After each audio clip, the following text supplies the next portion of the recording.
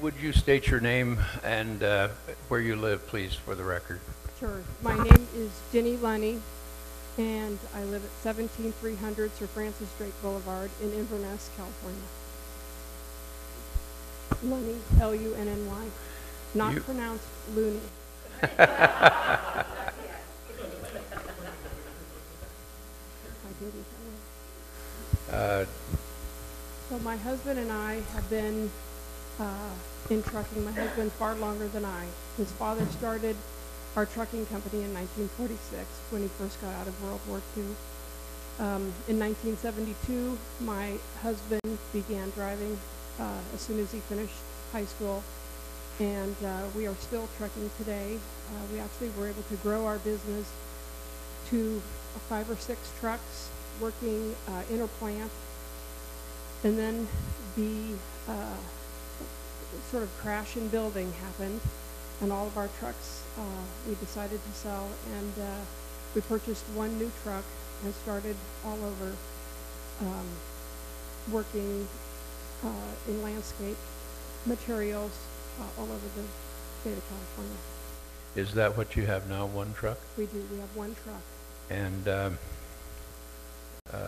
you said that you had plans of expanding, and you had 5 trucks? We did at one time for many years. And tell me, do you have plans to get more trucks? Probably not. And why not? Well, we are both in our 60s, and to start all over with that kind of debt will be impossible for us.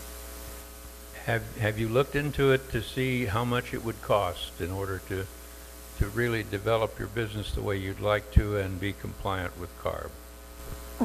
My husband has done much more of that penciled work than I have. Part of what happened to our family is the loss of my job as well. And I want to go into that because even though CARB was not involved in it, it demonstrates the United States government efforts of the day. What was your job? My job was, I was the manager of Drake's Bay. Just take your time, you'll be all right. Well, I was the manager of Drake's Bay Oyster Company. And tell me about that business. How, of course, you were known even to my friends in the Chesapeake Bay that I'm representing now because the EPA is trying to put them out of business. We had the support of oyster farms all over the United States supporting us in our fight to save the oyster farm. When I listened to all of the comments today, part of my emotion is this is deja vu of the 7 years that we just spent fighting the federal government and falsified science. And I see that this is just another entity. We dealt with the Department of the Interior, the National Park Service, the California Coastal Commission. And it really didn't matter how truthful or honest or upfront we were. There was an agenda, and it was a political agenda. And hence California's largest oyster farm for the past 94 years is gone. And it was in business for 94 years, is that right? It was not in business with our family. We actually grew up out in the Point Reyes area on my parents' ranch. It was owned by Johnson's Oyster Farm. Anybody that is familiar with that area would know that name. Our family, my brothers, took it over about 11 or 12 years ago. And what was your production like? Our production was huge. We produced about 50% of California's oysters at its max. We had to really try to be good business people as this fight progressed. For some of you that might not know, we took this case all the way to the Supreme Court. We went through the Ninth Circuit courts. There was one very positive member of the Ninth Circuit Court, and we felt if we asked for an en banc hearing, that maybe there would be more people on that board that would agree. And then eventually it went to the Supreme Court. And when we lost in court, we were given some final dates. July 31st to close down California's last cannery of oysters. There are no oysters jarred in the state of California. You can get some from Asia, or you can get some from Washington, which are wonderful. I'm not discriminating. I'm just thinking about our carbon footprint and all this important greenness that is not so real. When the cannery was closed down, all of the women that worked in the cannery, many of whom had 20 to 30 years with that business, they lost their jobs on that day. The buildings had to be removed on that day. All of our storage had to be taken away. We had until December 31st to empty the bay of every oyster that was out there. And promptly after December 31st, excavators were brought in by the National Park Service and to place this level. There is no history of that farm in California any longer. Now, that the area that you're in, originally the plans for that area were that that was designed to provide recreation for Sacramento, and I'm not sure whether San Francisco was involved in that. Was that right? It is. It's Point Reyes National Seashore. It is not a park. Point Reyes National Seashore, and it was intended.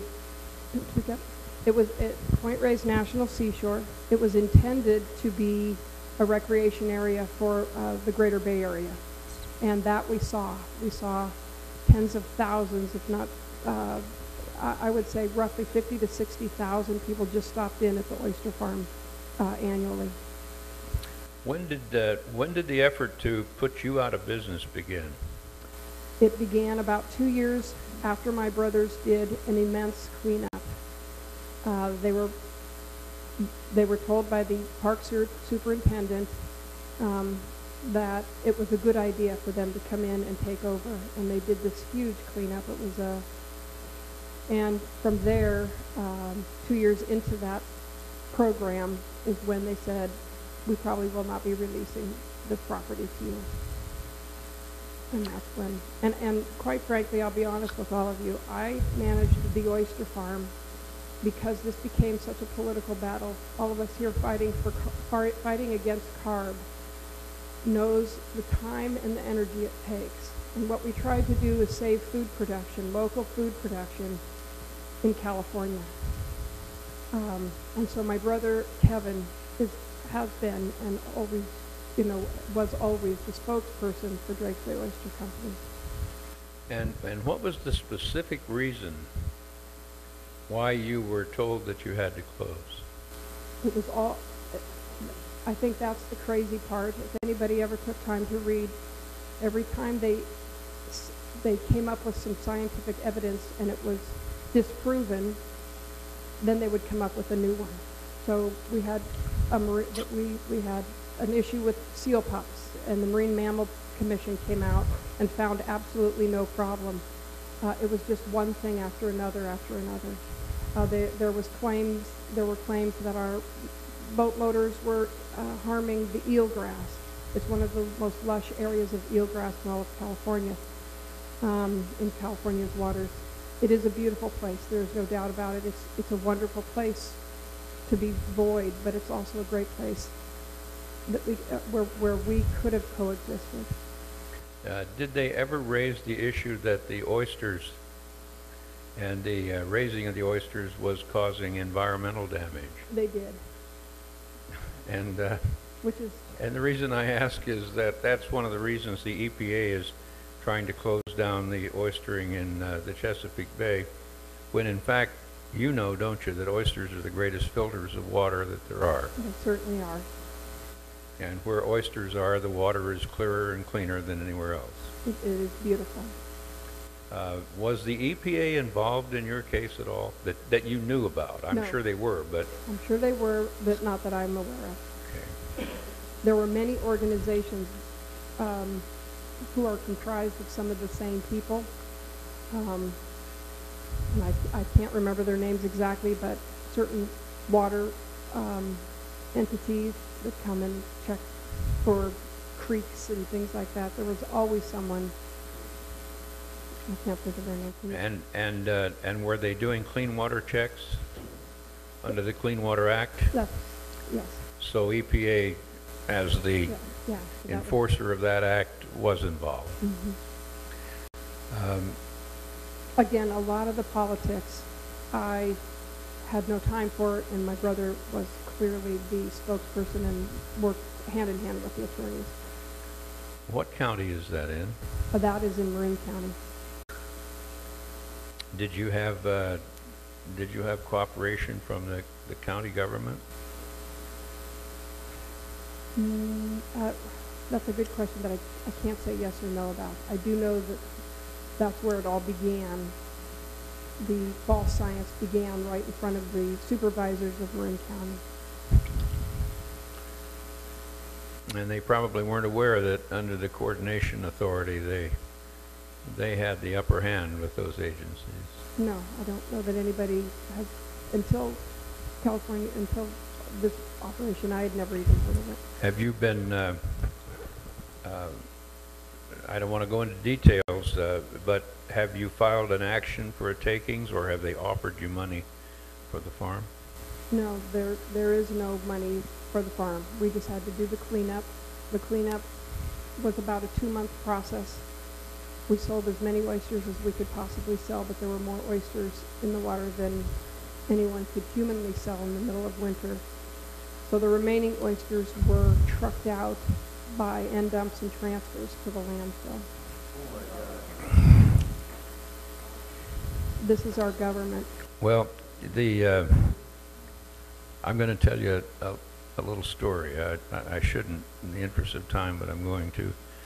A developer down by Las Vegas, in order to develop a subdivision, was required to make mitigation of about $5 million to the Bureau of Land Management to protect the Sonoran Desert tortoise. And so the BLM built a preserve, and they gathered all the tortoises that they could, and they kept them in the preserve until the money ran out. And then they decided to euthanize the endangered tortoises until some little town used the coordination effort and got them to release them back into the desert to live where they had been before. But that's just another story. Have you considered filing a takings action against them? You know, I don't know. I'd have to ask. Well, I just encourage you to do that. It's a regulatory taking, pure and simple. There's 50 years of precedent in the Supreme Court for it, and you really ought to do it. And I say that recognizing that I was part of the Wayne Hage takings case, where for 7 years I worked with the San Francisco attorneys. They were involved for 17 years.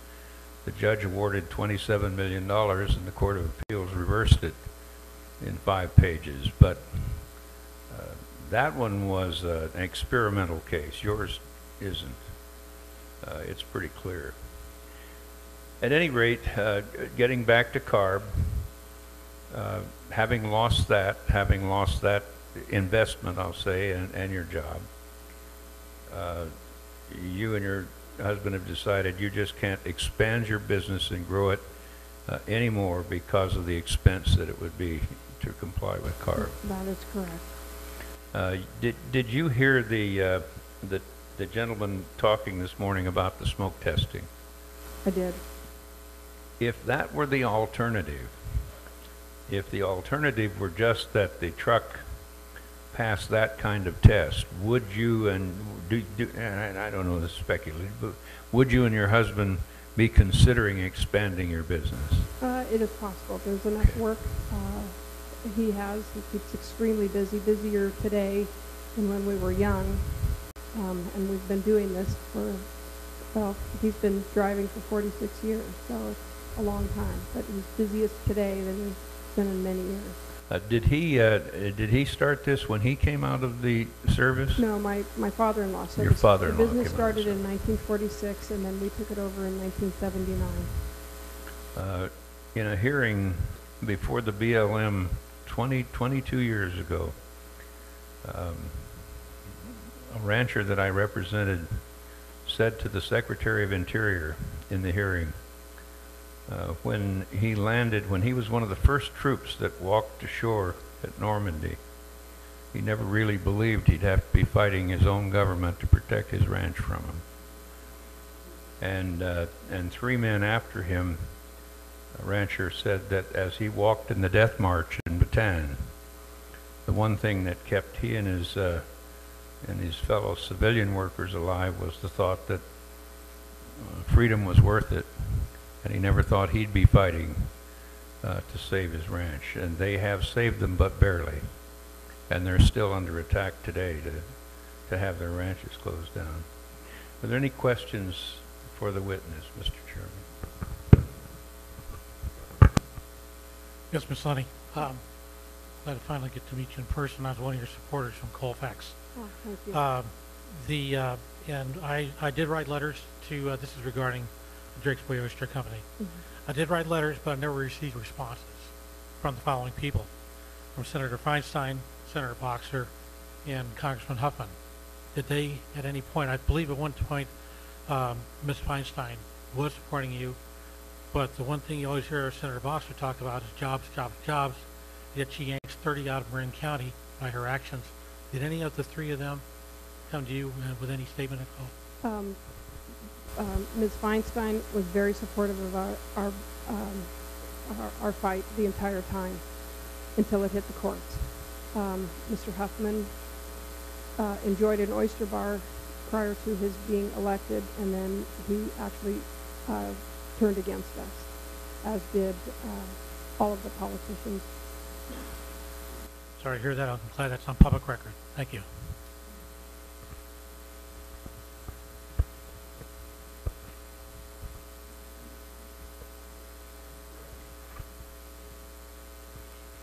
Jenny, my heart goes out to you, and I want you to know that the people in Shasta County, many, many, many of them wrote letters to support you. We have followed it all the way through, and we wish to God it had turned out different. We have family in Shasta County, and actually ranchers that were in Point Reyes that have moved up into that area, and they would come down regularly to visit. We know you were up there. Yeah, we were. Mm-hmm. Thank you.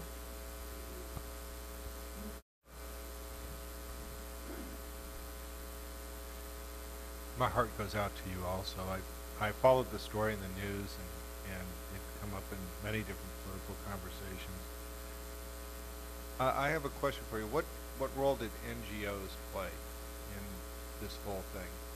Because I've noticed in a lot of different circles that the non-governmental organizations are getting a huge, they seem to pay more attention to them than us. So, for example, are you thinking of maybe some of our local Baykeeper, Riverwatch. Right, environmental impact or environmental action committee was a small, and they were forceful. I mean, they were hugely non-supportive of us. California Coastal Commission, they were very difficult. They still are. I'd have to ask my brother, who were some of the supportive. Of course, Farm Bureau. Many of the agricultural entities were strongly behind us. But our environmental group seemed not to be there. What was their beef? What seemed to be the Wilderness. outside of the fact that you existed and you were making money? They wanted to, yes, they want people gone, and wilderness. This was all about wilderness. Drake's Estero, although it's been inhabited by man, whether it be the Miwok Indians or all of the ranchers out there for the past 150 years, was turned into a wilderness that still has a parking lot. Thank you. follow-up to that. Was the Environmental Defense Fund involved against you? Do you remember? Don't remember. I don't remember. I have one quick question, and maybe Counselor can help to clarify as well. As he was discussing, the taking of the farm was basically represents a regulatory taking. Is that not similar that if you can no longer use or keep equipment due to government regulations, does that not also represent a regulatory taking of your property in regards to the trucks? That's a good question. In our opinion, yes. Mr. Peters and I, we think so definitely. Keep your eyes and ears posted, because the next group that will probably be doing the same thing that the Oyster Farm did are all of the ranchers out there. There are 13 ranchers out there. My mom and dad were the very first certified organic grass-fed beef operation. They were limited to the number of cattle that could be on their ranch, and they had to, with the droughts, of course, make things even more difficult, but they sold out due to the fact that they just couldn't make ends meet. And that's all dictated by the National Park Service, the Department of the Interior. They make those rules that we must live within. I'm sorry that you had to go through this. In your earlier comments, and I may be incorrect, but in your earlier comments, did they force you to take out all the infrastructure, where your buildings had to be taken down? In other words, there's no footprint left there from which you were there. No, they are still working on some of the oyster racks. They had a very different type of oyster growing program out there, similar to what was done in Japan in the 50s. There were negotiations that went on. I had nothing to do with that. That was my brother and lawyers and the Department of the Interior lawyers. And so the structures that are in the waters are being taken out by the National Park Service. And we just had to take all of our belongings, and then the shell of the buildings were left and demolished before the 15th of January. It's a shame. It's just another point of where the government is completely out of control. But thank you very much. Well, you're very welcome. And I think that is my final comment, is more people need to know what's going on with CARB. Somehow we have to get this out there, because if we don't fight, I know what the end result will be. And it won't be owner-operators. And that's how many of us have been able to own our own homes, send our children to college, and we can only hope for that for our grandchildren. So somehow we, together as a group, have to get this out to people.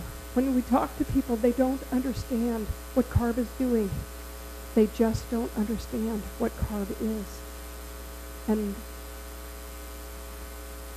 you know, I think we can do it. I think county by county, we can get this message out.